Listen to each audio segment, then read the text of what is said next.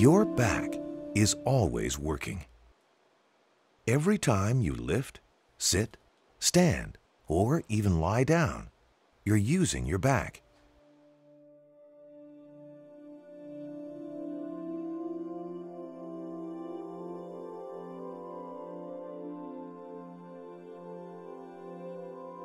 Your back consists of a column of individual bones, or vertebrae,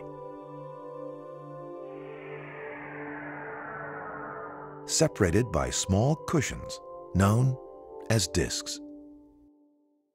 These discs serve as shock-absorbing pads and are located between each vertebrae.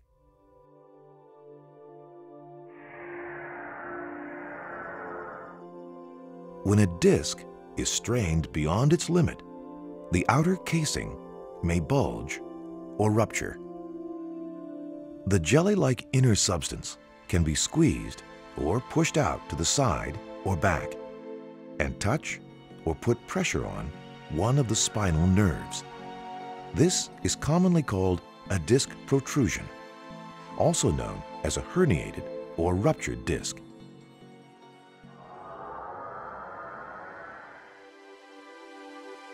This pressure causes pain that can be felt all the way down to the back of the leg. Most back pain does not need medical attention. If you have back pain that includes weakness down the leg or changes in your bowel or bladder, see your doctor. For more information on caring for your back, visit WorksafeBC.com.